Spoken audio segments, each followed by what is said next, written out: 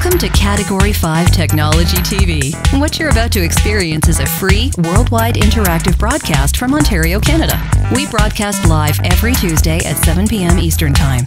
Get your questions in. Join the community chat room at www.category5.tv or email us at live@category5.tv. And now, let's begin. Here's your host, Robbie Ferguson.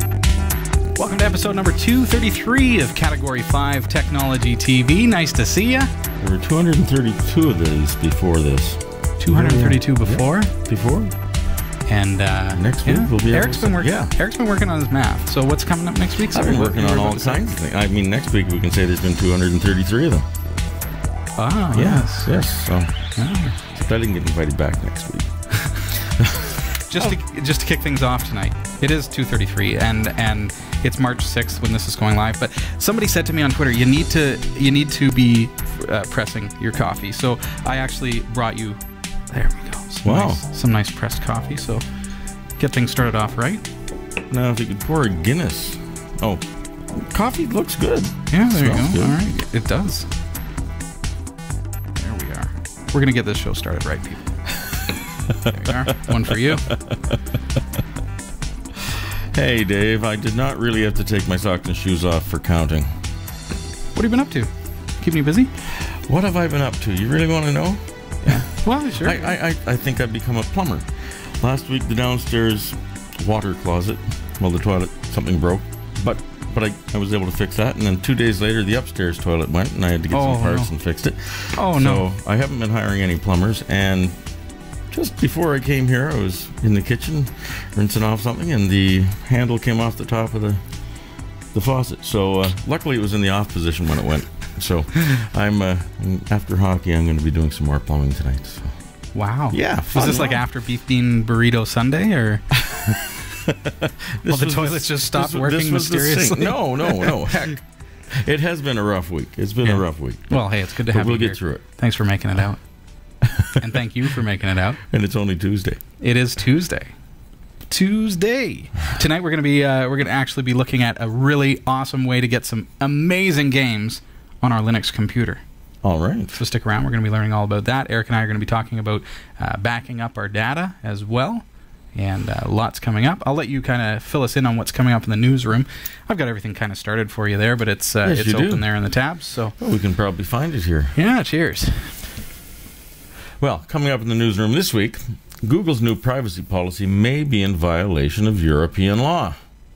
At least one of Saturn's moons may have been found to be surrounded in oxygen. Oh. Yeah. And Google is helping small businesses in Wales get online.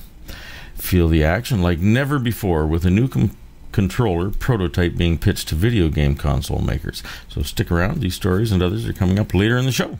Excellent. Yes. Hey, check out our website, www.category5.tv. Email us live at category5.tv. Get your questions in and join us in the chat room. Fantastic way to get your questions in. And if you've got a mobile device, visit our mobile site. It's mobile.cat5.tv. And I have that in here somewhere. There you go. It's a great way for you to be able to bring up the show on your mobile device. And we'd encourage you to scan that QR code or visit mobile.cat5.tv. What are you up to? My arms aren't long enough. I've got new contact lenses. They're great for hockey and everything and new driving contacts. around. Yeah, but I can actually see them. Oh, that's scary. But golly, I can't see a darn thing up close. Really? Yeah. See, I can't wear contacts. I'm at that awkward age, kids. Might actually have to break down and get bifocals. Bifocals. Oh my goodness. Then we'll have something. Oh my goodness. To poke fun at you. And it's not like Robbie doesn't like to tease these already. Days, though, well, these days it's not that bad, right? You can get pretty thick bifocals that actually look quite nice. It's not like when we were kids, right? And it was the Coke bottle glasses, right? No, and Agamotto, I've never tried progressives. No, I just haven't. The technology of glasses, folks. Yes. There it is. Hey, I would encourage you to send in your postcards this week. There you have it. Grab a postcard from the local convenience store from your local town or somewhere nearby. Send it to Category 5 Technology TV, Postal Box 29009, Barrie, Ontario, Canada, L4N7W7. Yes, I even got some mail at that address. So obviously it was somebody watching the show who caught that address. That's pretty cool. There you go. All right. Viewership is up in Texas. In Texas. And Greg, I'll just say thank you for spreading the word, right? No, but viewership is very, very high in Texas right now. And I'd like to say hello to all of our viewers from Texas. And so much so that we've actually opened a new Category 5 studio line based in Texas. So it's a local call for our Texas viewers. But also, of course, it just makes it a little more central for viewers who are in the United States who'd like to give us a phone call. Hey, guest 2391 is from Texas. Hey, guest 2391. Yeah, there's a I don't know what happened in Texas, but there's this. If you look at the viewer location map on our site, there's just a boom of viewership in Texas. So I think there must be something going on down there. But anyways, it's Lone Star beer and Bob Wills music, perhaps. Yeah. No. The phone number 2545 Cat 5 TV. So you can actually call that number and you'll be able to get through to us right here at the studio. You won't get us tonight live on the show. We haven't opened it up for live interaction yet, but you will be able to reach us here at the studio. You'll be able to leave voicemail and say hello to us through the week and things like that as well. So, and that will be opened up as well for viewer questions down the road. I think next week I'll bring my guitar and sing some Bob Wills music. Maybe we can have some Lone Star beer. There seems to be a real, surge of support in Texas for that. Well, it is next week is our St. Patrick's Day show. So I'll be doing Irish stuff next week. Oh, right. So it does. I was just going to say it warrants bringing a guitar and beer into the studio. Yes, but no self-respecting Irishman would drink green beer. It's going to be as black as this coffee, my friend. Indeed. So yeah, it would take a lot of food coloring to color that green. I didn't get invited for next week, so hey. All right. Always welcome, Eric. Always welcome. So yes, as I was saying, send in your postcards. The beta of our new website has started. Or beta. I mean, quit beating around the bush. Gosh. Did you get a haircut, Robbie? No, this is my natural. I did. This is No, you look good. It took some years off. Thanks, Chris Wright. No, every time I say beta now, I'm gonna be. Well, maybe I'm gonna be stumbling on the word. Maybe you'll do beta in the future when you. Maybe I'll do beta. Yeah, sorry. The beta started for the thank you, brand new Agamotto, website this week. The brand new website started this week. Very, very excited about the beta that's going on. Thank you so much to our wonderful team of beta testers. I'm just going to eliminate the word from my vocabulary. Okay. Thank you. Hey, GP. Okay. Great to see everybody joining us in the chat room, and we are going to take just a real quick break, and we'll be right back after this. But in the meantime, get in the chat room, send us your questions. If you need to get my attention, private message me, and that will just kind of let me know that I've got a question. Okay, so do we have alpha testers or just beta testers? Just beta testers. We'll be right back after this. Your last chance to relax is on the way up the hill. With Liquid Image Canada, you can capture all the action like never before without a bulky sports cam. That's a high-definition video camera mask from liquidimagecanada.com. Hands-free HD video recording of all the excitement. Even in low light, you'll capture the memories just how you experienced them. The Summit Series video camera masks in 720p or 1080p. Available now from liquidimagecanada.com. This is Category 5 Technology TV, and I'm your host, Robbie Ferguson. And I am Eric Kidd, the gloriously lovely and talented co-host. Oh, sorry. With the new haircut and the new contact lenses and dear me, and the bad attitude. Was that a description that came through in the chat room, or is that was actually? We see that someone here, Emil 1976, is running. Is that Xubuntu beta? Is that Rachel's? As in XU? Rachel's Ubuntu. Yeah, okay. Rachel's Ubuntu. Okay, and Cat 5 beta and Win 8 preview. So this is just a real tester kind of person. Well, with Windows 8 consumer preview coming out this past week, it is kind of an exciting time for Windows users and those who are wanting to be on the bleeding edge. But what's really interesting, I think, to me about I guess the direction of the paradigm of the desktop is that now... The paradigm of the desktop? Well, now, Windows, Microsoft's product, is pursuing a similar kind of layout, a similar kind of, I'll use the word paradigm, of the desktop as Ubuntu with its Unity interface, as GNOME 3. Because everything's going touchscreen. Okay. But then I say, well, what happens to the mouse user? Yeah. How would you like that if we all got touchscreens here? It would just, through the whole show, it'll be like, okay, well. I've done that a couple of times after. Actually, I got a new BlackBerry this week. Yes, another one, but touchscreen, and I was on something else, and whoops. Yeah, I shouldn't be telling anybody that. Touchscreen could get really annoying. Especially when you put it that far away from me. Yes, it's way over there. Especially after you give me, strawberry pie or something. But the thing about the touchscreen interface of Windows 8 and Unity on Ubuntu and then GNOME 3 is that it's going to have to force a transition to touchscreen devices. And someone was saying to me, well, I need my computer monitor in front of me. I don't want to have to look down at it. Could you imagine the hunch and the neck problems? I mean, chiropractic is going to all of a sudden have this inflow of customers on account of this. I already see it with the iPad, and I do it myself with the touch screen on the iPod Touch. We actually had viewers who watched Spaceballs. That's right. What are you, Colonel Sanders? Chicken? Oh. Best line of the entire movie. Yeah, but jamming up the monitor's not a good thing. Definitely not. As I take a sip of my hot coffee. Yes. Well, how nice is that? Great. You ready for questions yet? Yeah, and viewer questions, send them in the chat room. I would love to receive those. Just join us in the chat room. It's Category 5 on Freenode, or just click the link on our website, category5.tv. Yeah. Okay, we have a question from Scott Reeves. And hey, Scott. Catching up on some older episodes and found your series on web development. Yeah. Krista made the image in Photoshop, but I couldn't catch how big the canvas was. Is there a typical starting point? Thanks. That's a pretty decent question. Yeah.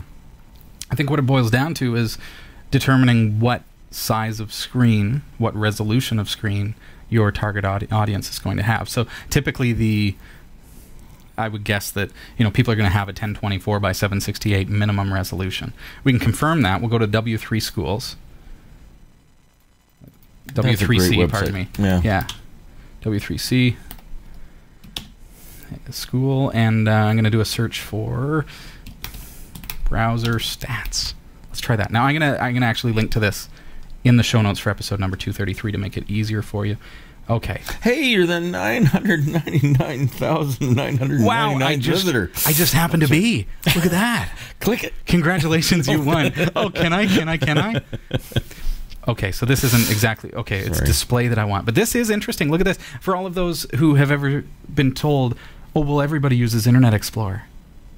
That is so 1999. Okay. But realistically, on this continent, don't you think? No. Okay, these are the real stats from W3 Schools, okay? W3C Schools. Let's go back to 2004, all right? In 2004, you can see that 76.2% of users were using Internet Explorer. Well, yeah, and earlier it was, in January of that year, it was 24.7. Well, that's where those stats come from. Now, if you look at... 84.7. Yeah, did I say something else? You said 24. Oh, it probably was. Anyway, look at what happened to Internet Explorer. It going down, down, down. And here we go. February of this year is only at 19.5%. Firefox is at 36.6%. Chrome, 36.3%. I don't actually mind Firefox. It's pretty good. Firefox is pretty good. Pretty good. I like it. It's going to give you a safer experience than Internet Explorer. Chrome has been a little... Chrome, I've got mixed emotions about it. I'm using Chrome right now, okay? But I do find that I'm not too happy about the interface of it and the way that it's... But that's just the direction. Again, the paradigm shifting toward minimizing the amount of wasted space on the screen. so it makes sense, but sometimes it's harder to find stuff. So what I wanted to show you so what's the average? Is the browser display. So what we want to see is, okay, well, how many people... You won. Oh, cool. Congratulations, we You won. won. No, they're serious. You won. They serious? You know, Apparently because they I won. was the 999,999th visitor just a week or two ago. So That's amazing. Amazing stuff. Okay, so here we go. January 2012. Higher than 1024 by 768 is 85% of the users on the web.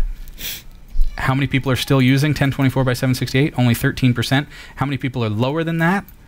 1%. Okay? So we're going to forget about those who are using 800 by 600. Sorry, OU 1%. You need to upgrade. 1024 by 768, 13% is still a pretty high number, so that's what we're going to base it on. So we need to take into account that we've got a bar on the right-hand side and some window chrome as well. So we're going to say about 960 pixels width is about how wide you want your website to be, and that will fit very perfectly inside of a 1024 by 768. Center it, and then if you get a bigger screen, it's going to be nicely centered in the middle of the screen. And then there's, of course, fluid width as well, but that's a topic of discussion for another day. cat5.tv/webdev to take you right to that web development series. oh, okay. Which I'll point out again that, and this is fantastic, this is still active. You'll remember in the series, we offered a $70 coupon that gives you a year of web hosting, and a free domain registration. That coupon, we're going to keep that going as long as they will allow us to do so. So that still exists. So get to cat5.tv/webdev if you'd like to get a hold of that. I'm going to actually download the file that Krista created, because your question is specifically, well, what resolution did she use? That file is available for download so that you can play with it. So let's see. Okay, so Now, does it open up in the GIMP. I know, but In is it in Photoshop. OCX? Or, it's a PSD, so you can open it up in both. Okay. It is a PSD, so Okay. it's compatible with both, yeah. So what I'm going to do is I'm going to grab the guide here that she's created, and I can just, I'll copy that to my clipboard just to be real simple. And we can see that she went with 951 pixels width. Height is irrelevant because height is always going to be fluid, right? The height of the website is going to get longer. Right, but depending on you the don't want to content. have an image that's Super not short? fitting into the Yeah. you don't want it to be bigger than your than your landing page. Right. So, but what I mean is the width. If you go over the width, you're going to have horizontal scrolling. Right, If that's you no did, fun. if you made your website like 1200 pixels wide, it's going to create side scrolling on a lot of monitors. You don't want that. It's very, very annoying. Vertical scrolling is expected We're pretty when used you're on to the that. web. Yeah, we're Yeah. used to that. So, and your mouse wheel automatically scrolls down. It's fantastic. So, okay, so she went with that same kind of idea of 950 to 960 pixels width, and that seemed to work fairly well for that design. Again, it's cat5.tv/webdev to actually bring up that series and get a look at it. Download some of the files that had to do with it. Cool. Any questions for us in the chat room? Oh, and thank you very much for your question there, Scott. Cheers. How's your coffee? Oh, you've been... The coffee's good. Going I've been through it. working on it. Yeah? Yeah. Maybe a drop of the pure would be good. Oh, sorry. What are you laughing at? Nothing. All right. Oh. Okay, some folks are using two different browsers for different applications. I suppose that's all right. Now, what's Agamotto talking about here in the chat room? It says, call me weird. Okay, you're weird. Oh. Oh, Is there more to full that? stop? Is there Full more? stop. Isn't that why you would want two versions? One for low res and a regular one. You mean for a website? Yeah. You might be thinking fluid width, which again, as I say, is a little bit. It's a little bit tough to get into in the course of the show tonight. With a fluid width website, you create something that expands to approximately. There's a small version which is 960 pixels wide, and then you've got a wider version, and you've got everything in between, and things scale up and down, Okay. which is quite nice. It's fluid width that uses a minimum, a min width, min dash width in CSS, and a max width, and then you have the flow of percentages between that. So Well, we can play with that some night. Yeah, maybe we should. That'd be kind of fun. And Dave made you his lovely wife wants coffee. I would love to send you some. It's very good. Dave can't make coffee. Dave, bet you wish you could have some. You need the French press, which you can always find for 50 cents at a yard sale. Greatest thing. I mean, my pasta maker was 50 cents at a yard sale because people these days just don't want to be bothered. Have you tried his pasta though? Sorry. Okay. Oh, you know what? Wooden mallets are also 50 cents a yard sale, so you watch out because they can hurt. Wooden mallets. Wow, okay. All right. Yeah, I don't know where to go from there. Chris Wright thinks we should drink. And he wants us to say pasta. Pasta. Pasta? Are you saying pasta? I don't know. Pasta. Potato, potato. That's the matter, you. I'm just reading what it says. Okay. Potato, potato. Tomato, tomato. Yeah, Robbie is kind of violent. You saw the one where he tried to, I think, was that the... Well, Rachel and I were answering some questions quite seriously, and you came in with a knife. No, that was you with the screwdriver. That was very random. Yeah, okay. Okay. No other questions for us in the chat room? Because if not, we will... We'll they wanted to know what's with you and your violence. You know, it was sticks with Christy and mallets with Eric. But, okay. They're concerned. They're concerned for your co-hosts. Not really. I mean, you feed Christy and you feed Eric now, but... Yeah, the pie. You know, Rachel and Hillary haven't been fed, as far as I can tell. They were planning a revolt. Now, I did download the new Windows development preview, or the consumer preview. Oh. To take a look at Windows 8. Have you seen it yet? I have not. It's very different. I'd love to actually bring it up on the show just to see how it is different. But it works very, very poorly in virtual machines. So if you're interested in getting a part of being a part of that beta, I think unfortunately you're going to really need to have a system to install it on, a hard drive that you can do that with. It works poorly in VirtualBox. Garby is reiterating. Oh, okay. Yeah. Actually, Greg in Texas wants to know, how does AdBlock block ads from a stream? That'd be a question for them. Does it work? The only thing to the only thing to keep in mind with blocking ads is when you're dealing with something like Category 5 is just the fact that those ads may pay for the show to go forward, but also like those in-stream ads, those are part of what gives us the bandwidth in order to broadcast the show. So they are kind of important. Yeah. So we don't. That's why we don't really get into a lot of how to block ads. What we should do though, and it's happened before, we had a very kind viewer who put together a tutorial, is show you, if you're going to install this stuff anyways, here's how you can exclude Category 5. But one of the important things to us is always to, we try to present the ads in such a way that it's non-intrusive. But of course, if you're watching live, you do get more ads than the people who are watching in RSS because you're using Ustream or Justin.tv, and those services are ad-supported. You can buy into it. You can pay for a subscription to those services, and that will cut the ads down. But that's really the only option. Well, TOB33 has a question with what you said last week about scammers phoning you. And a few years ago, the ISP called me saying there was malware on my PC. Crazy thing is, there was, and I knew about it. How did they know? Well, in that case, it was your internet service provider. So this is a company that you know, right? Mm-hmm. What happens is you're connected to the internet, and a lot of malware these days, what does it do? It sends out spam, right?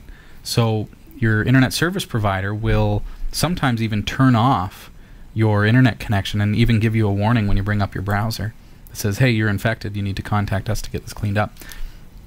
The thing is that they can see the traffic, they as Garby's saying there, but also they know that there's something going on where a normal user does not send out 10,000 emails in a minute.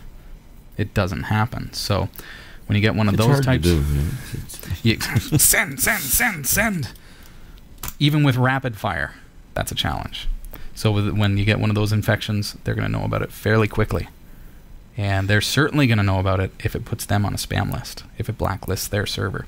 If you're using if you're on a particular service and you're using an at, suchandsuch.com, it's their domain, it's not your own, and you get put on a blacklist, guess what happens to them? All their users get put on a blacklist. So yes. they know. They know very, very quickly. Indeed. Here's one from Emil, 1976. Hey, Emil. Robbie F., what do you think of the current support for HTML5 in most browsers? It's still an evolving technology, right? So what do I think about it? It is not excellent. No, it's not. It's not there. It's not an accepted standard yet, as far as being adapted into or adopted into all the browsers. So, as a developer, it's one of those cases where you've got to create backward compatibility out the wazoo if you're going to be going with HTML5, and that's exactly what you see on sites like YouTube. If you don't have HTML5, it falls back to Flash. It's just the way that it's got to be for now. With all of our video stuff, it's going to be HTML5 if you support it, and if not, it's going to fall back to Flash. It's just, that's necessary. So, but we'll eventually see. How long did it take for people to stop using IE6? There's still a few holders, isn't there? Well, if there are, you need to upgrade to something, because that's just ridiculous, right? But it's going to take time. It's going to take a lot of time. But it'll be nice once it is fully adopted. But for those of us who want it, to get the best web experience, you want to stay on top of your browser updates. Make sure you've got a current browser. Firefox is the one that I'm probably going to lean toward. As Eric was saying, there's also Chrome that works really well. I would stay away from Internet Explorer altogether. I'm still using IE8. Are you? Yeah, I am. For shame. For shame. Who knew? You must have Firefox installed. I do. And you use it? There's some things that just don't... Once you upgrade to IE9, you're especially going to start seeing this whole compatibility. Really? It's like the compatibility button becomes a necessary feature, and it's like, oh, Internet Explorer. Yeah. Well, there you go. Oh, Garby in the chat room. Well, hey, thank you, everyone, for your questions. If we have any other ones, I don't want to miss you. Feel free to PM us. Send me a private message in the chat room, because we don't want to miss you. And, of course, if we do miss you, make sure you email us live at category5.tv. Yeah. Or give us a call this week, 2545-CAT5-TV. Yeah, what he said. Invincible Mutant. All right. All right. Here are the top stories from the Category5.tv newsroom. The European Union's Justice Commissioner has said that the recent changes made by Google to its privacy policy are in breach of European law. The policy change implemented on Thursday means private data collected by one Google service can be shared with its other platforms, including YouTube, Gmail, and Blogger. Google said, however, that it believed the new policy complied with EU law and went ahead with the changes despite warnings from the EU. Data regulators in France had cast doubt on the legality of the move and have launched a Europe-wide investigation. A NASA spacecraft has detected oxygen around one of Saturn's icy moons. The discovery supports a theory that suggests all of the moons near Saturn and Jupiter might have oxygen around them. Researchers say their finding increases the likelihood of finding the ingredients for life on one of the moon's orbiting gas giants. How's that? That's a little better. According to Andrew Coates of University College London, who co-wrote the publication, the moon has no liquid water and so does not have the conditions to support life. But it is possible that other moons of Jupiter and Saturn do. The study has been published in the Geophysical Research Letters. As part of a government initiative to help stimulate economic recovery in Wales, Google is trying to encourage more Welsh businessmen to get online, as figures show around 40% of small firms have no website. It said 30% 53% of the businesses in Wales have access to sell goods and services online compared to the UK average of 39%. Business Minister Edwina Hart said the Welsh Government was working with Google to help small businesses access new markets. Google UK plans to train digital agencies across Wales to deliver training and workshops once their initial 3-month campaign has ended. A video games controller which pulls and stretches the skin of its users' thumbs has been unveiled in Canada. Developers say their prototype provided extra feedback about game characters' actions. For example, they said the device could mimic the recoil of a gun or the motion of a boat on water better than what could currently be achieved by vibrating a controller. Weird. The device is being pitched to Microsoft, among other console makers. I don't know if viewers can see this, but you see the texture. So to think that that is actually going to move around in such a way that the textures emulate the touch and the feel. It looks like the little thumb pads. It does, yeah. Look like from a laptop, the little dots almost. you have on your laptop. Yeah.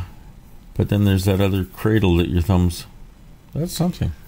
Very strange. Well, you can get the full stories at category5.tv/newsroom. The Category 5.tv newsroom is researched by Roy W. Nash with contributions by our community of viewers. If you have a news story you think is worthy of on-air mention, email newsroom@category5.tv.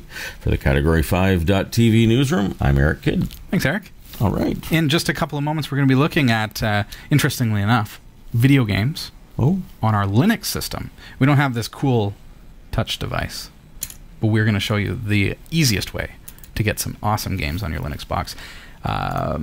Tonight, the show is brought to you by Cordery Electric. They are, of course, the official electric company of Category 5 Technology TV. You can find them online, www.corderyelectric.com. And we're also brought to you by GardenGateFarms.com. For certified organic broccoli sprout and wheatgrass juice, that is GardenGateFarms.com. What's up? Oh, hey, IE6 holdout. Robbie hates me now. Yeah, I saw that, Garby. That's what I was laughing about. Okay. What a guy. This is Category 5 Technology TV, and our website is right there, www.category5.tv, with our new site launching, I'd like to say very soon. It's not very soon. It's in beta right now. Very exciting. Or beta. We can go for the awkward silence. Just bash my head in. UHF. Bash my head in. Go ahead, just bash it in. Oh my. Okay. Have a drink, Chris. And we are going to move on with our feature for today. I don't think we're moving on at all. Hey, to B33 or TOB33. Toby. Yeah, it's lives in Wales. Oh, really? Yeah. Hey, Toby. How cool is that? Nice to see you. Nice to see you. Does Tom Jones still live in Wales? Sorry. All right. Okay. Greg in Texas is going along with my pronunciation. Fantastic. Yes. One of the things that is a misconception with Linux, somebody believes and somebody's spreading rumors and lies that there's no games. Who is spreading these rumors and lies? Who is it? It's the same guy who says it's beta. Beta. We're not going to Entropia, are we? No, okay. Here's the thing. There are tons of open source free games available for Linux. But how do you get them? Where do you get them? Synaptic Package Manager is a great place to get them. Ubuntu Software Center, fantastic. But there is something else out there. I mean, you've heard of Steam for Windows. But don't your kids get called geeks when they're playing Tux Kart and stuff and they talk to their friends at school? The young kids love it. Yeah. My young kids love those kinds of games from Synaptic Package Manager. Brilliant stuff. But in the meantime, no. There is Tux Kart, there's Super Tux, but we're not looking at that stuff today. We're talking serious gaming here. All right? You've heard of Steam for Windows, but there is something for Linux called DJL that I'm not, it's not as popular as it should be. And I wanted to share it with you tonight because maybe you've heard of it, maybe you've used it, maybe you've never heard of it. And you're wondering, what is he on about? We always wonder that, Robbie. What is it? Eric, thank you so much for your feedback. Okay, I'm just helping out here. I'm going to actually bring up Synaptic Package Manager on my system here. You're going to find this on Linux under System Administration, Synaptic Package Manager. Or if you don't have it, you can use Yum, you can use whatever. And you'll see if you do a search for DJL, I've already thrown it in here, but you can just highlight it and go mark for installation. What is it?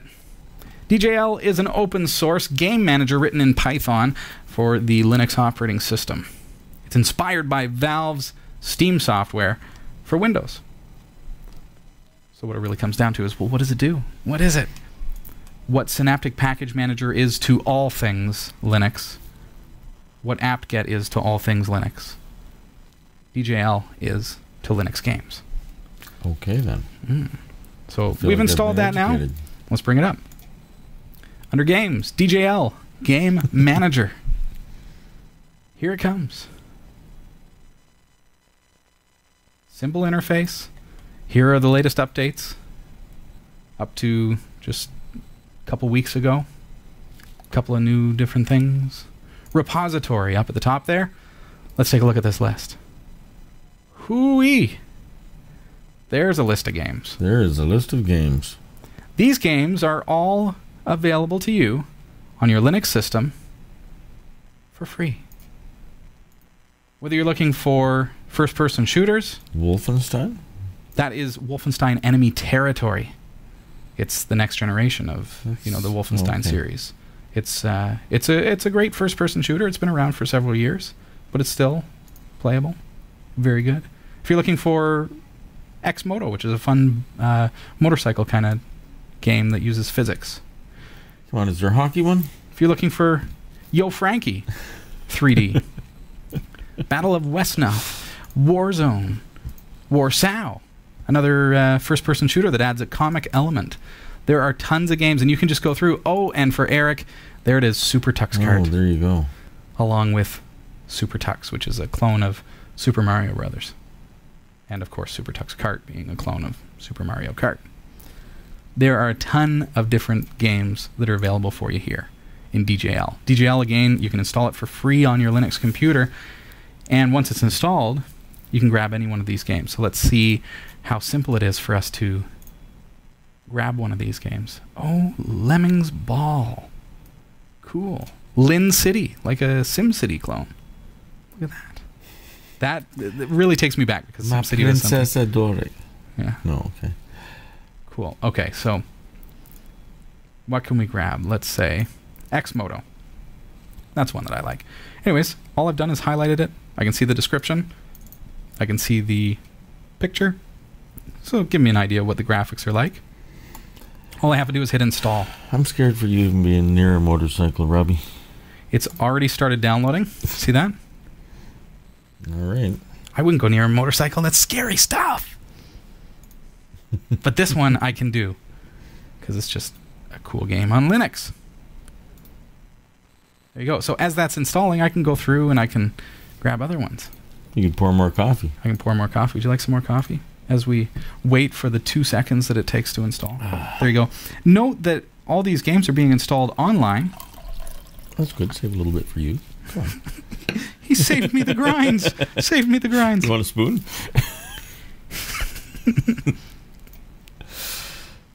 Okay. Here's the thing. These were... It's coming through online. It's downloading it right off the internet. So we don't have to insert a disk or anything like that. And these are free full games, right? So let's see once we've got one installed. Chris Reich says DJL is not listed in the repositories for Debian. Well, you can get it off of their website. We'll take a look in just a couple of moments. So stick around, or you can hop on. I think what he's saying is don't be impatient with him. He gets like that. Yeah, let's work our way through. And we'll take a look. Okay, so here I've gone from repositories. This is where I go to actually install the game. Okay, once they're installed, you'll see that now I've got an option down here. When I highlight that game, it says I can play. Oh. Or if I click on games up at the top, this shows me all the games that I've installed so far. So let's say Blob Wars. Blob Wars. Nice. Yes. So I click on it and launch the game, and here we go.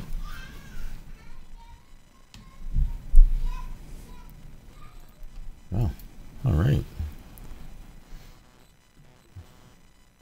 So remember that all these games are available for you for free through DJL. Frame rate is going to be choppy there just because I'm capturing through software, through my LAN. But of course you can install this on your Linux computer and you'll be able to play this as well. But that is, again, it's available for free, and all of those tons and tons of games are available to you in an interface that, like Steam, is it's all dedicated to games.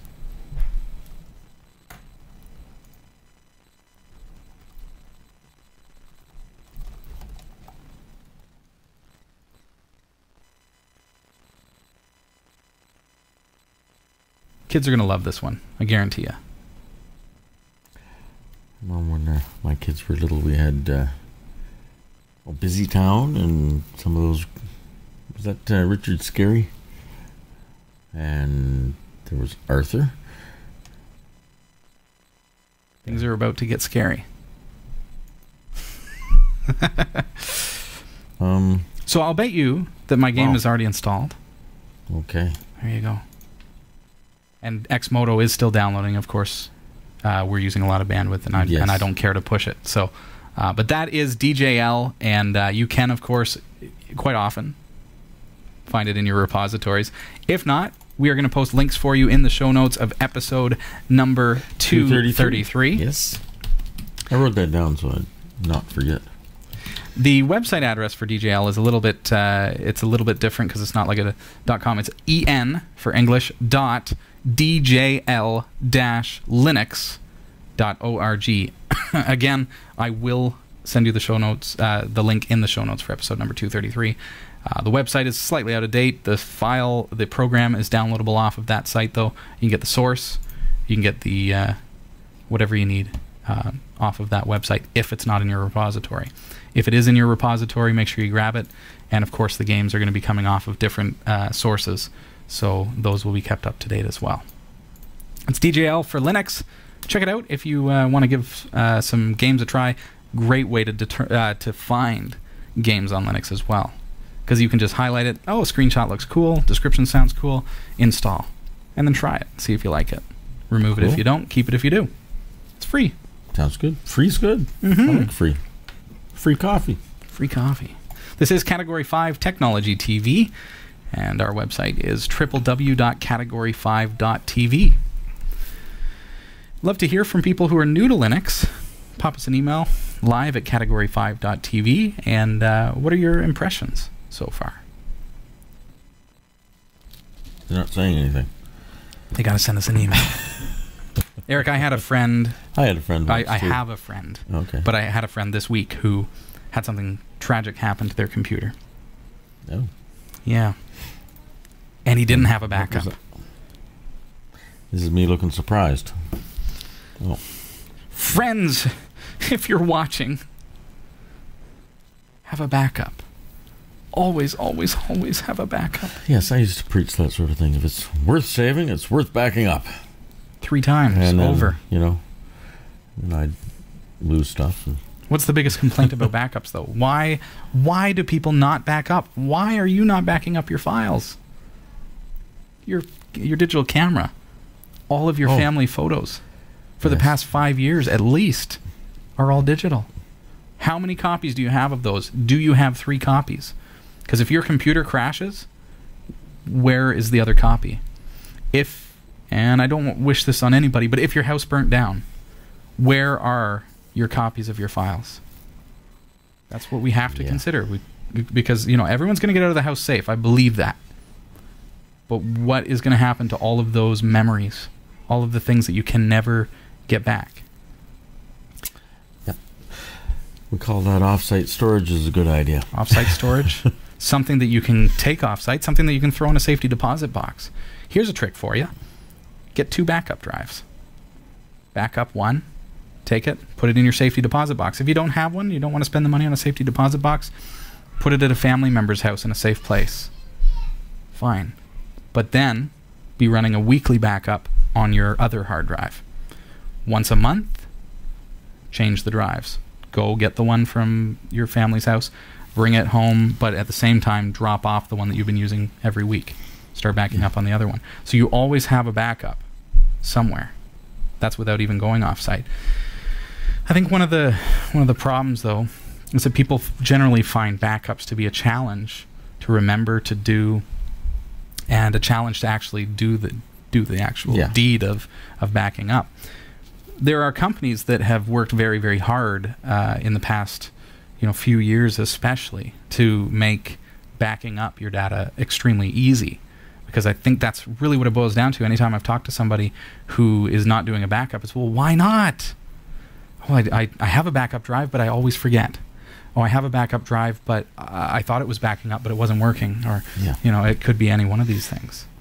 So one of the companies that does a really good job, and I've got one of their drives here, it's called Click Free.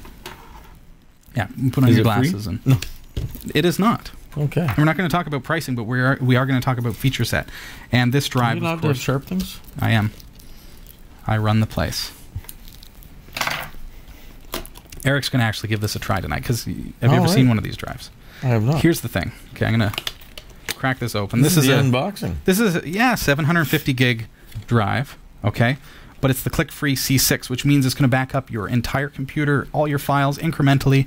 It's going to do it in such a way that if you crash your hard drive, you get a new hard drive in, it will restore everything back. Ah. Nice and easy. Just plug me in. All right, let's see how easy or how difficult the Click-Free drive is. I'll let you kind of... This is very cool. Yeah, there you go. You take a look at that. I've got your USB port on your laptop there. Well, let's see. Are there any? So you hold that up so that the viewers can hear. Can see.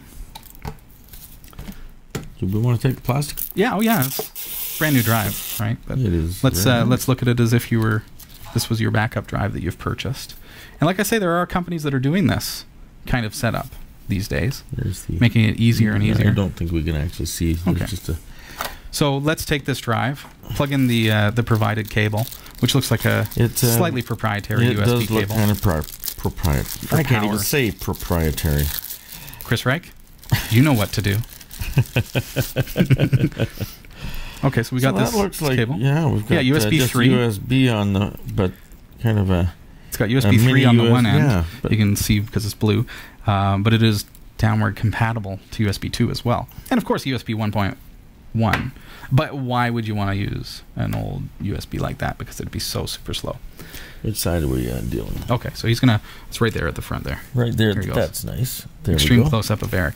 Hey. Okay, so I'm going to let you plug that into your system. All right. Here it goes. Okay. It's in. Click. And we've never done this, folks. No, okay, we've got a blue light. Know what's happening here. Installing device drivers. It's rather a Bud Light. Oh, sorry. That's not what you meant. Sorry.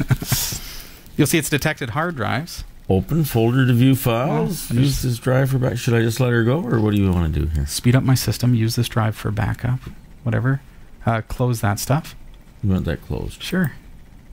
And there you go. Start Click-Free C6. Look at this. The software is built right into the drive. So, yeah, Eric, if you could just click on Start Click-Free C6. I can do that? As simple as that.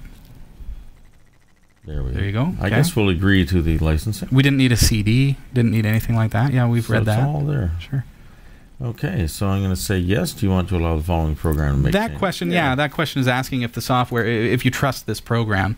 So when you see that, make sure you do read it and know what it is that you're doing. We're, of course, installing a device, so we're expecting that question. Yeah. If you see it out of the blue and you're surfing the web, you definitely want to say no. So there it goes. Nothing is easier. Nothing. C6 easy image. So it's actually, the software is embedded into the drive of the device. So in that case, there's no CD that's necessary. There's no need to install programs before you get this thing up and running. And as I was saying, the whole idea is to take your backups and make it so incredibly simple that you don't have to think about it. So you actually do it. You just plug it in. Perhaps, yeah. Once you're through this initial process of letting it's hands off. It's it's going to do it all itself. But once it's in there and it's going, it's going to back up your entire system for you on a recurring basis. Every time you plug in that drive, it's going to do an incremental backup. So it's going to be able to store several backups. So the first time is it going to do the whole drive? Yes. The first time it's going to take quite a bit of time. Right. It's going to do your operating system files. We'll probably be out of here by then. We're not going to see the actual backup take place, but we can see how simple the installation. Now that just disappeared. There we go. There we go. Okay. So, shall we... First of all, it's telling us that, hey, by the way, since you bought this, we've released a new version of the software. What do you want to do? So, hit update and let that go. See how, because this is something that you as a user are going to encounter. And you really ought to get the latest and greatest. Yeah, you always want to have the latest, because that means that they've found bugs, they've found potential issues, or perhaps they've improved the performance of the device. Maybe they've made it better. As far as this software goes, the click-free software does require Microsoft Windows. However, viewers who are in the chat room are asking, well, what about Linux? What happens in that situation? Here we are running it on Windows 7, and it works great. On Linux, it is still just an external USB hard drive. So you can use your favorite backup software. You can use Back in Time, and you can create incremental backups very, very easily. You can use whatever backup software it is that you use. We've got Deja Dupe, for example. Nepomuk, or Nepomuk. Try to say that 10 times fast. I was going to say Nepo, but... Is that what it is? I don't know. Nepo? There you go. So that is now downloading the updates to that system. Very hands-off as far as getting it to go. In this case, because we're live on the air during the broadcast, I'll get you just to push skip update there, Eric, and we'll just kind of fast forward through that. But of course... Sure, you want to cancel this update? In our case, we do. In your case, let that go right through, okay? So let's see what happens next.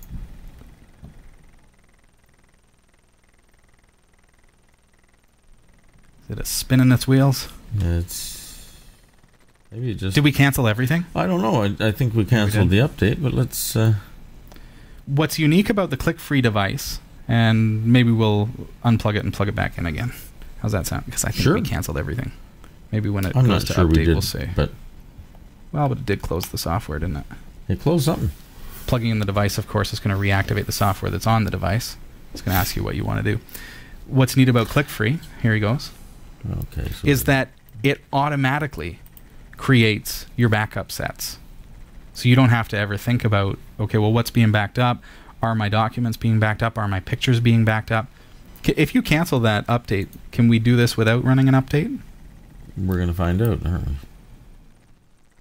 Yes, there you go. Okay, now look at this. This is amazing. Okay, this is what you're normally going to see 30, when you plug in the device. 29. It's a countdown. What's going to happen? Click-free will automatically search for and back up your files, and this is going to start in 20 seconds. 19. Fully automatic. 17. So there's nothing to it. All you have to do, once you've got that update, because that's going to ask you every time. Now you have the option of just clicking start, don't you? Sure. Let's do that. That'll be all right. Just there you go. So what is it doing now? Searching for files. And it's going through.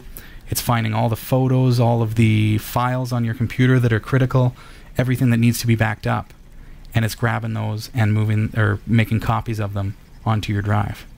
This is a device that you can password encrypt your backups as well.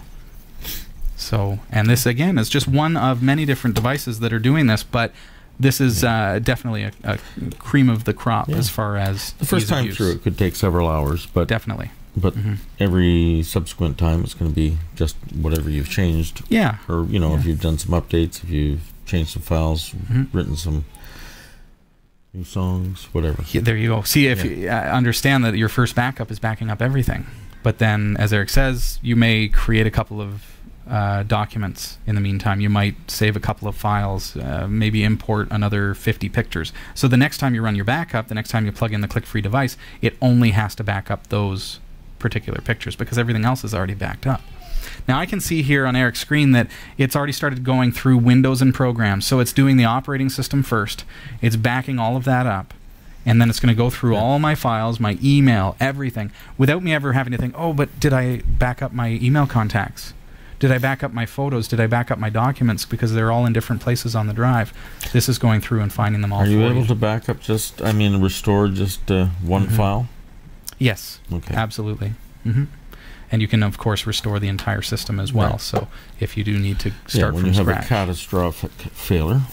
Mm-hmm.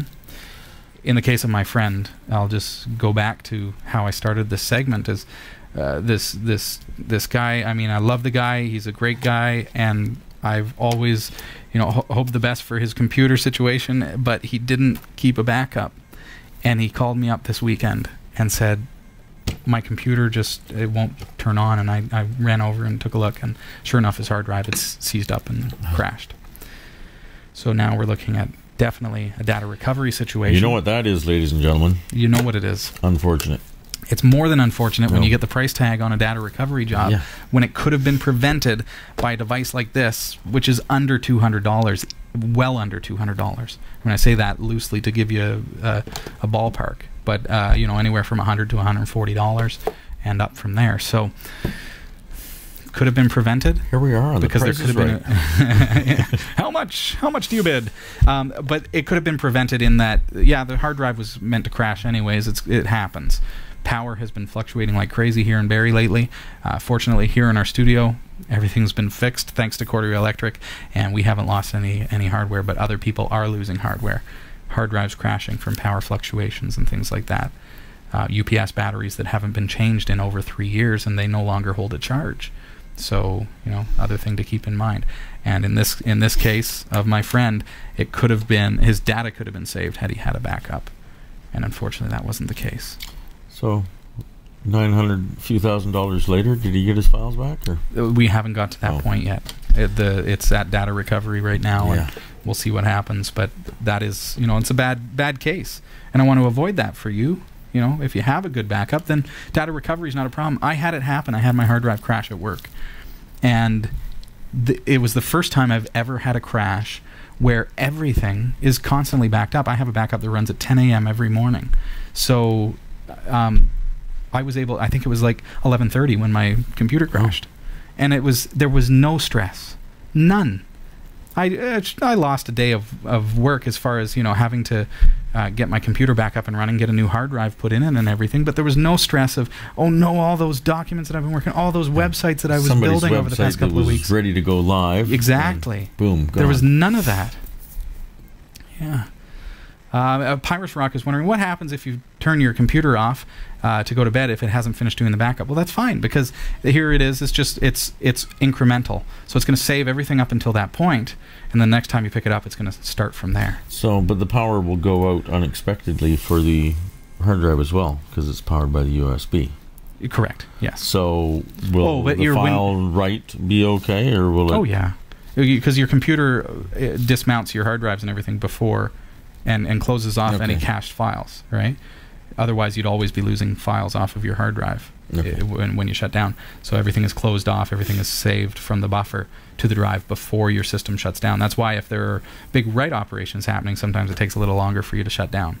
Gotcha. So no problems there. So folks, keep a good backup. What are you doing for backups? I have a little external drive, and I do backups, but I'm a little lax on. I'll probably lose a couple of weeks worth of stuff now if everything went south on me. At the very least, get that external hard drive. Get something like the click-free device. This is the ideal solution. Really this is nice. Really is. This is very nice.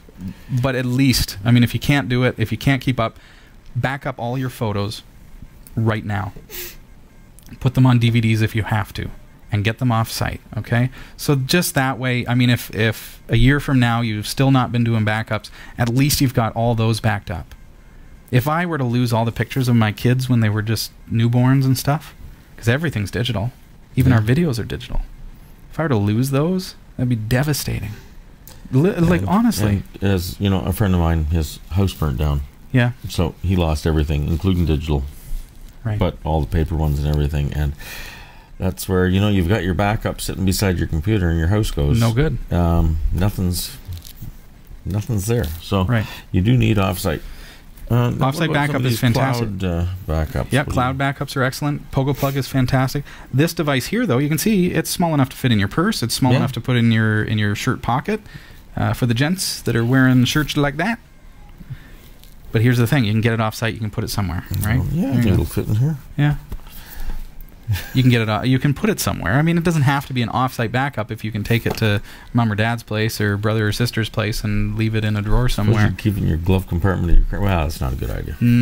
Heat and cold, pretty bad for it. I have a question. Sure. What are these? Nanobugs. Nanobots. Yeah, my son and I love those things. So we didn't get to play with those yet. We didn't get to play with them yet, but we'll play with them after the show. Those of you watching Backstage Pass will get to enjoy that. Have a great week. Do your backups, please, and thank you. Talking about get them off-site. I have more plumbing to do when I get home. And hockey tonight. Busy night. Yes. You have a great night, and we'll see you next week. Remember, do your backup. Get it off-site, okay? Get it out of there, just in case. Better safe than sorry. All right. Have a great week, folks. Take it easy. Good to see you. See ya. Cheers.